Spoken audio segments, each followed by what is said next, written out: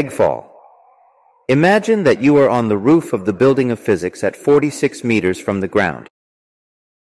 Your teacher, who is 1.80 meters tall, walks next to the building at a constant speed of 1.20 meters per second. If you want to drop an egg on your teacher's head, where should it be when you drop the egg? Suppose that the egg is free fall.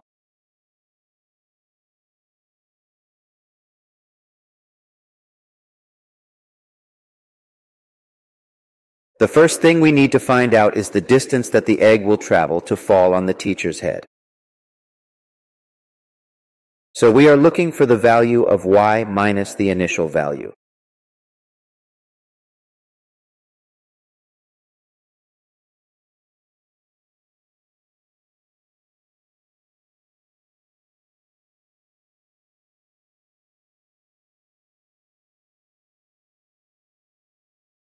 The egg must fall 44.2 meters, dropping it from the ground, free fall. The time it takes for the egg to fall is the time it takes for the teacher to arrive at the door. When we drop something in free fall, we notice that its initial speed is going to be 0, so this term is going to be nullified. Y minus the initial value is the distance that the egg will travel. But we are going to nullify this value. The goal now would be to transfer this equation and clear it.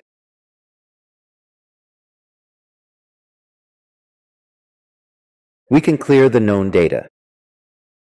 We know the distance that the egg will travel, which is 44.2 meters. The initial speed, which is 0, the time is the unknown, plus a half times the acceleration, which would be the gravity, in y, times the square. So we substitute.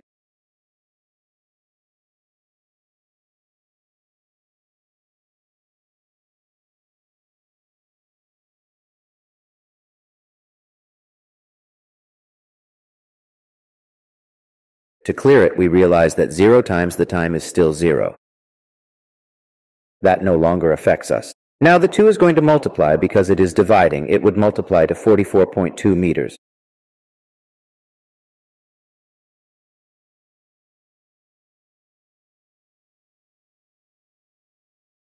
We also know that 9.8 meters per second squared, which multiplies, is going to divide.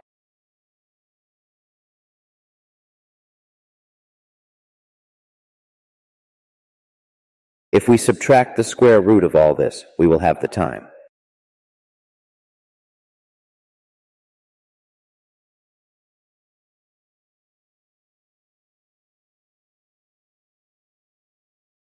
The dimensional meters with meters is nullified, and we have only seconds to the square.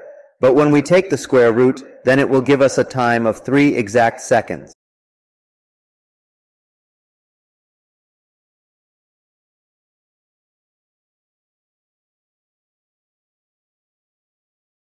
As we know that the teacher must be at the entrance of the building when the egg falls on his head, we have to find out what distance he will be from the building when the student drops the egg, which will be 3 seconds the time it will take to fall and reach up to the height of 44.2 meters, which is exactly in the head of the teacher.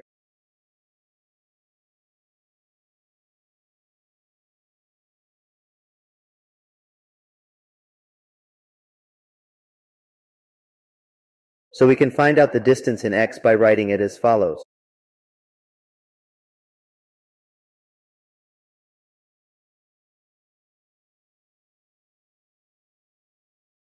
We know the speed that the teacher has, which is constant when walking, and also the time that will be 3 seconds.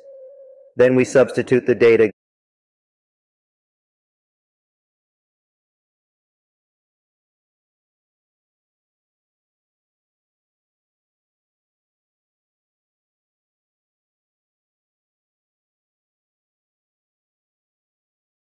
Giving a result of 3.60 meters, which means that when the